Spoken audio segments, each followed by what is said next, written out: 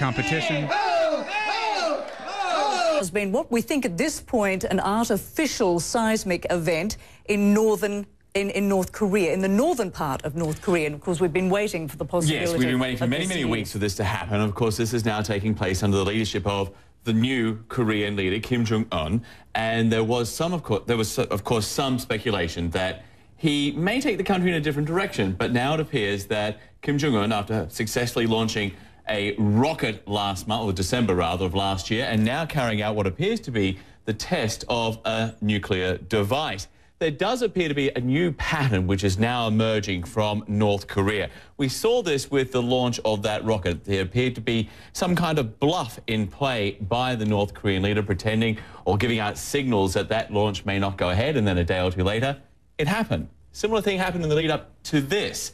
There were some signals coming from the North Koreans that the United States had jumped to conclusions that a nuclear test was on its way, and then another few days later we have this nuclear test. We're getting this information from the US Geological Survey, which reported a seismic disturbance in North Korea, in the northern part of the country. The seismic event was centered near the site of Pyongyang's two previous nuclear tests. Chinese experts have confirmed seismic activity in North Korea, about 4.9 magnitude. South Korea says it detected what it called an artificial earthquake north of its border. Japanese meteorologists say the tremor, though, was different from what you might consider to be a normal earthquake. No further information at this stage is known. There's not a lot of official confirmation coming from anyone, least of all from Pyongyang. North Korea, as we've been telling you, widely expected to carry out this nuclear test any day now. Pyongyang has vowed to stage a high-intensity action. We are following this story across the region. We have our Anna Coren standing by in Seoul, South Korea. We also have Alex Zorbert there in Tokyo. Now, let's just go to Anna Coren, who is in Seoul for us right now. Anna, you were on military maneuvers just a few days ago with the South Korean and the U.S. militaries there. There is a great deal of preparation in South Korea for this event, but essentially, given what's happened, what can the South Koreans do right now?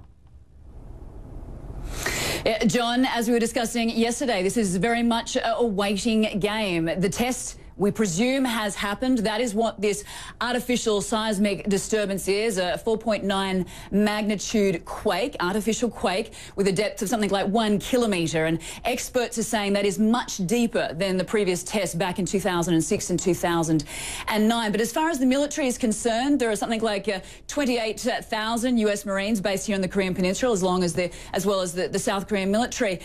They just wait. It's very unlikely that there'll be any preemptive action from this side of the border. You know, North Korea has conducted tests in the past. We mentioned those two previous nuclear tests back in 2006, 2009. Normally, there is condemnation, there are words.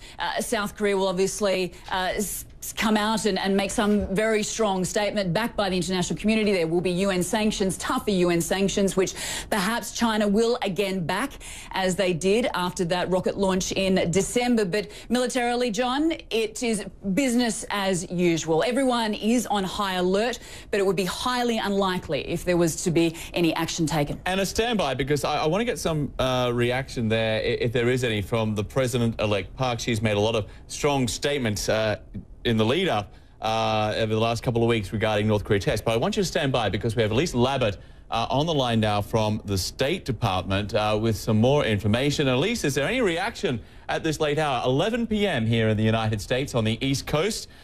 Anything coming out of the State Department just yet? John, well, I'm speaking to sources, a senior administration official telling me U.S. is working to confirm, but I'm not really sure that this comes as a surprise, John. I was speaking to one senior official this morning, and they said that a test could come at any moment.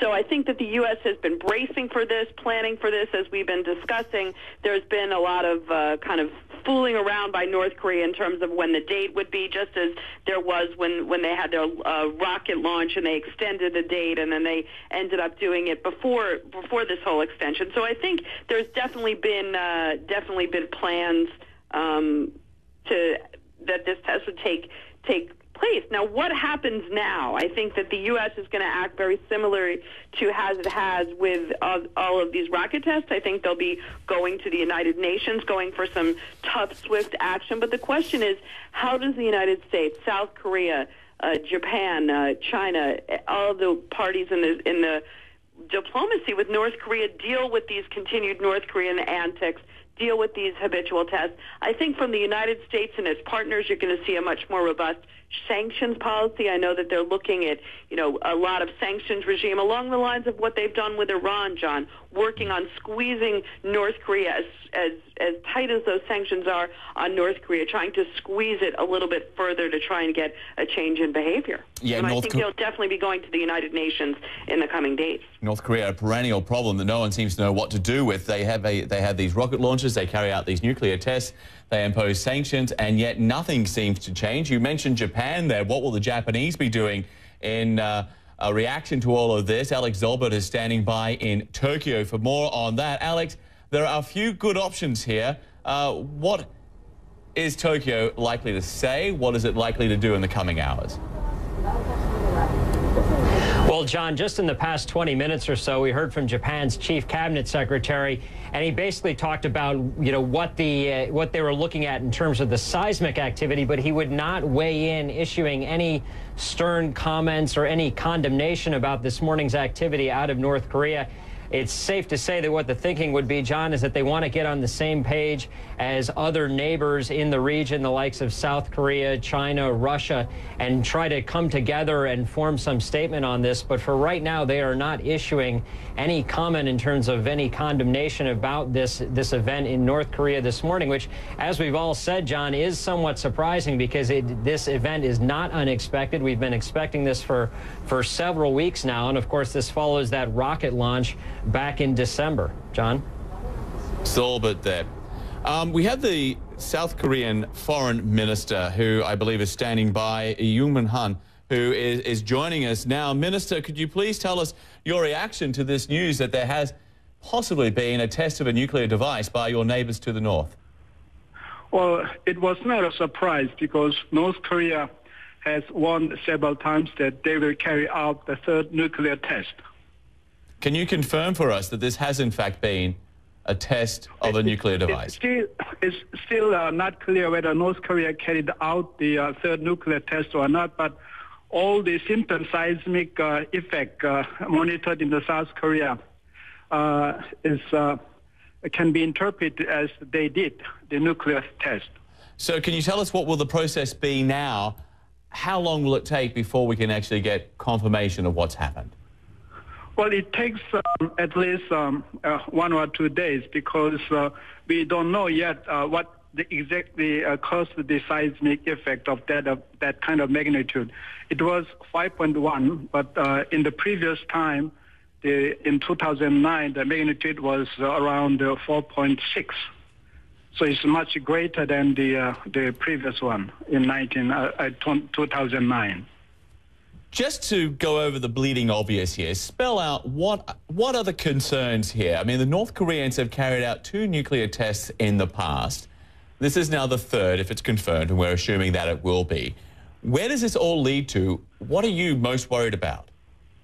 Well, if it is confirmed that North Korea tested the third one, it means that North Korea become real nuclear power. Then it will undermine whole security structure in Northeast Asia. It will undermine the whole peaceful situation in this region. So you're saying, sir, that one test could be a fluke, the second one a good shot, but a third one means that they definitely have a nuclear ability. Is that what you're saying? Yeah, that's right. North Korea wanted to have miniaturized the nuclear bomb. So if North Korea successfully tested the third one, it will mean that North Korea succeeded in making a smaller miniaturized nuclear bomb that can be carried on the long-range missile. So this could be, in your estimation, a real game changer. Yes, that's correctly. It will change whole the security structure in Northeast Asia. So what do we do next? What is the next step? Because everything that has been tried in the past, sanctions on sanctions on sanctions, targeting the regime, cutting North Korea off from the rest of the world, has had little effect.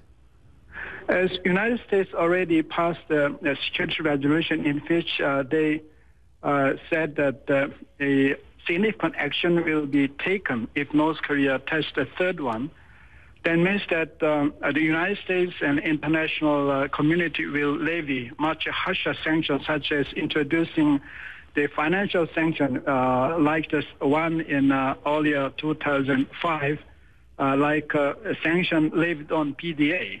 And also a proliferation security initiative will be implemented. That means that all the aircraft and ships of North Korea will be interdicted and will be scrutinized. If I'm not mistaken, though, the last time those sort of measures were taken, the North Koreans said that they would retaliate if their ships were intercepted at sea and were boarded, and they essentially, those actions went nowhere. Well, I don't think North Korea has a mean to retaliate against South Korea and the United States. They all the time had making a lot of bluffing. So our joint deterrence capabilities are much stronger than North Korea. So I don't think North Korea will do anything more than they did in the past. Okay, there are two camps out there which essentially come down to this. There are those who believe that China has the ultimate sway over the North Koreans, essentially because the Chinese supply them with food, with fuel, essentially bankroll the place, keep them afloat. And there are those who believe that the Chinese have little influence over the North Koreans. Where do you stand?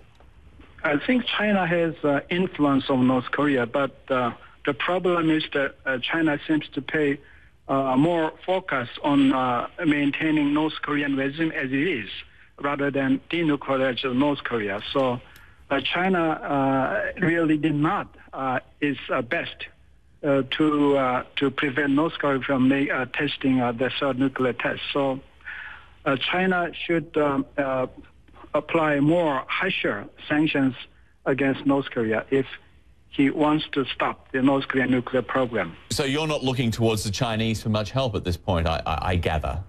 Well, I think in the United Nations, China cooperate with the United States and other Western countries. But what I meant is that China can do a lot more than what they have done now. Do you expect that they will? Well, I think so, because it will also undermine the security environment of China. Okay, so I think we will leave it there, but we appreciate your insight, your experience. That was Yu Myung-hwan, who is a former South Korean foreign minister, joining us on the line, spelling out exactly what could happen over the next couple of days. And we did touch on it there, the role that China could play in all of this. Once again, the United States will be looking towards Beijing to take a leadership role because of the influence, or the perceived influence, that the Chinese have over their closest friends, the North Koreans. But right now, we will say goodbye to our viewers in the United States. But for everyone else here at CNN International, we'll continue on with our coverage of this breaking news story. Let's go to Matthew Chance, who is live in Beijing for more on this. Matthew, it is the Chinese New Year holiday. The place is pretty much closed down. You could shoot a cannon down the main street of Beijing and not hit anybody. So when can we expect something to come out of the government there? It's very difficult to say. Civil war in the GOP between Donald Trump calling Karl Rove a total loser